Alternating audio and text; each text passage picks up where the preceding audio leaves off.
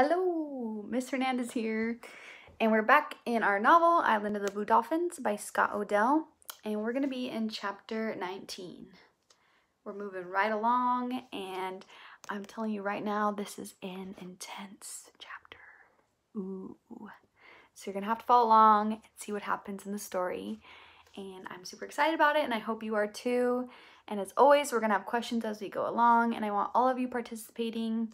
You have to watch the whole video to get full credit, and I hope you stick with me through it because I love seeing when you guys are on here and participating. So, let's get into it. Chapter 19. Another summer had come, and I still had not speared the giant devilfish that lived near the cave. Every day during the spring, Rontu and I went to look for him. I would put the canoe in the water and paddle slowly through the cave, from one opening to the other, often several times. I saw many devilfish there, where the black water is streaked with light, but not the giant one. At last I gave up looking for him and began to gather abalones for winter. The red shells hold the sweetest meat and are best for drying, though the green ones and the black are also good. Because the red ones are the sweetest, starfish prey upon them. This star-shaped creature places itself over the shell of an abalone, with its 5 arms spread out against the rock to which the abalone is fastened. It holds the shell with its suckers and then begins to lift itself. The starfish pulls. So this is an abalone. I wanted to show you because we've talked about it a lot throughout the story because it's something common that they ate on the island. And this one kind of has a reddish, greenish shell, and she said the red ones are the sweetest. So I tried finding one of those, but I wanted to show you, right, it has a shell, and then it has that body inside, the squishy part. Kind of looks like a snail to me, right? But I wanted to show you that because that's how they suction cup, right, to the rocks. And that's why she said it's hard to get them off. So I just wanted to give you a visual so you could see it and picture it as you read along. So I want to know, what do you think the abalones kind of look like? What other type of seafood does it kind of look like that people commonly eat? Also, would you eat it? The abalone shell, sometimes for days, holding on with its suckers and pushing up with its legs until little by little the heavy shell comes loose from the body.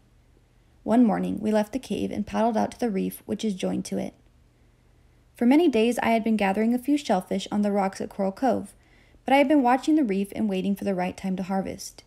This is when there are few starfish feeding, for they are as hard to pry loose from an abalone as an abalone is to pry from a rock. The tide was low and the reef rose far out of the water. Along its sides were great numbers of red abalones and very few starfish, so before the sun was high I filled the bottom of the canoe.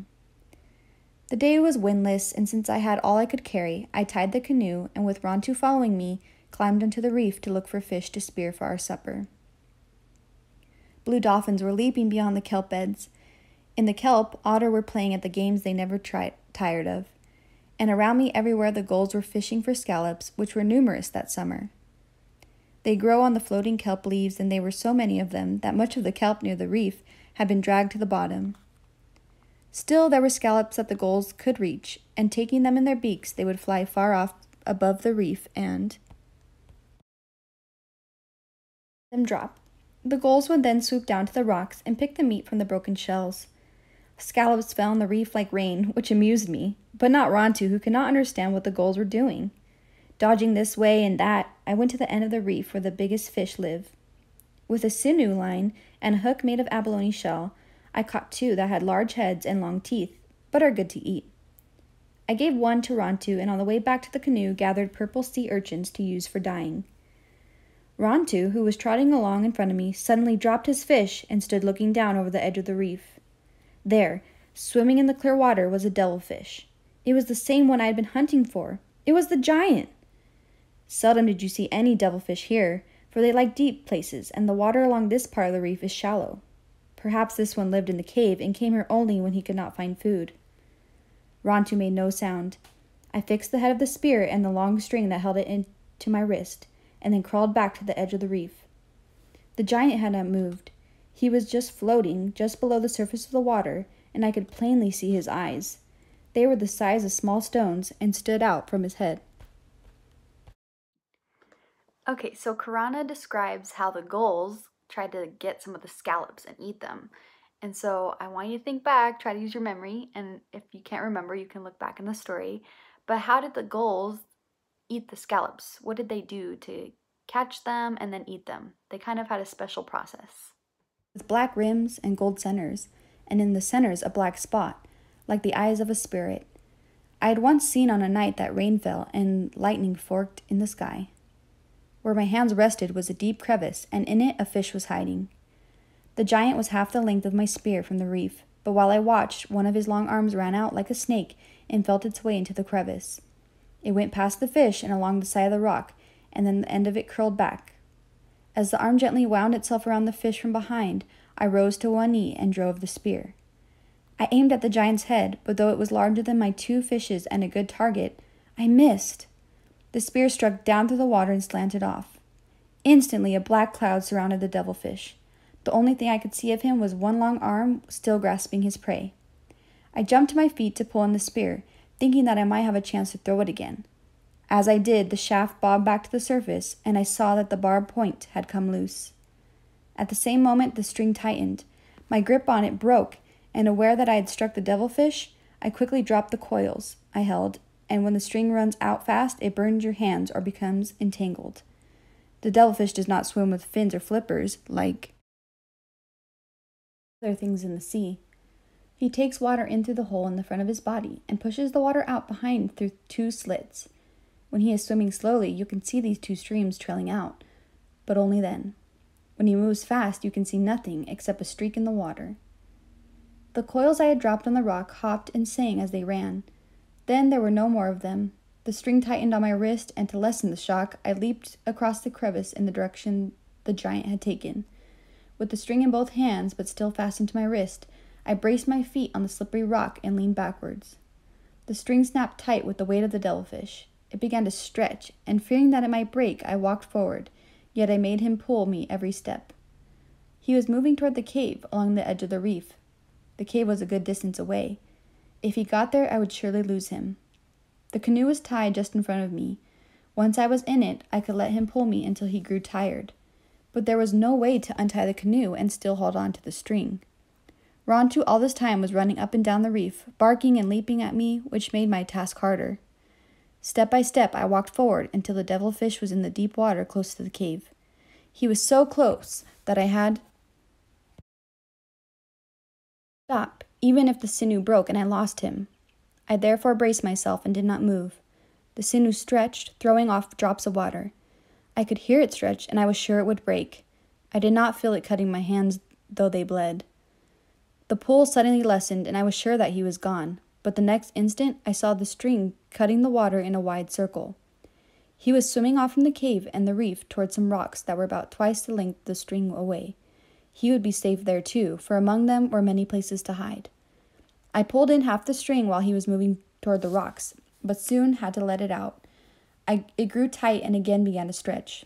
The water here was only a little over my waist, and I let myself down over the reef. There was a sandbar not far from the rocks, and stepping carefully on the bottom, which was full of holes, I slowly made my way toward it. Rantu swam along by my side. I reached the sandbar before the devilfish could hide himself in the rocks. The string held, and he turned about and once more swam toward the cave. Twice again he did this. Each time I took in some of the string. The third time, as he came up into the shallow water, I walked backward across the sandbar so he could not see me, and pulled on the string with all my strength. Oh man, so as we've seen in the last couple of pages, it's been kind of intense, right? The devilfish is back, and Karan is trying to capture it and kill it, but I want you to stop right now and predict. Do you think that she's going to catch the devilfish, kill the devilfish, or do you think it's going to get away? What do you think is going to happen? The giant slid up on the sand. He lay with his arms spread out, partly in the water, and I thought he was dead. Then I saw his eyes moving. Before I could shout a warning, Rantu had rushed forward and seized him, but the devilfish was too heavy to lift or shake. As Rantu's jaws sought another hold, 3 of the many arms wound themselves around his neck. Devilfish are only dangerous in the water, where they can fasten themselves to you with their long arms.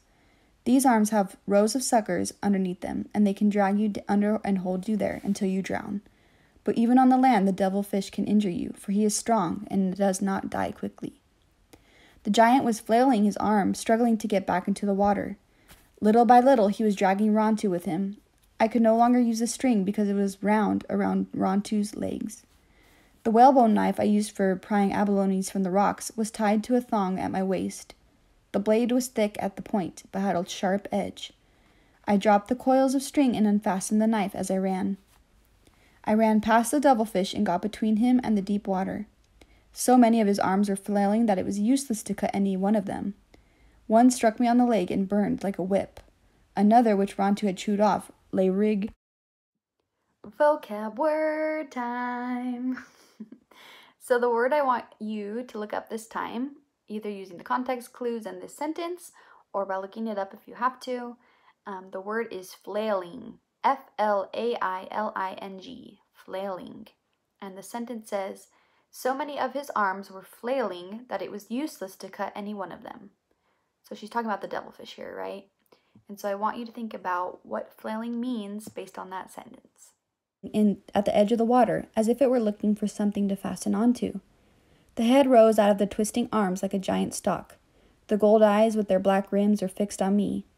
Above the sounds of the waves and the water splashing and Rontu's barking, I could hear the snapping of his beak, which was sharper than the knife I held in my hand. I drove the knife into his body, and as I did this I was suddenly covered, or so it seemed, with a countless number of leeches sucking at my skin. Fortunately, one hand was free, the hand that held the knife, and again I struck down through the tough hide. The suckers, which were fastened to me and pained greatly, lessened their hold. Slowly the arms stopped moving and then grew limp. I tried to drag the devilfish out of the water, but my strength was gone. I did not even go back to the reef for my canoe, though I did take the shaft and the head of the spear, which had cost me much labor, and the sinew line. It was night before Rontu and I got back to the house. Rontu had a gash on his nose from the giant's beak, and I had many cuts and bruises. I saw 2 more giant devilfish along the reef that summer, but I did not try to spear them. And just like that, we made it to the end of chapter 19. Next week, we'll be on chapter 20, and we'll get to see what happens then. Thank you for joining me, and I love you and miss you guys, and I hope you're doing well and staying healthy. Remember to get outside, do something fun with your family, and just try to enjoy this time as much as possible. And I can't wait to see you on Google Meets. Bye!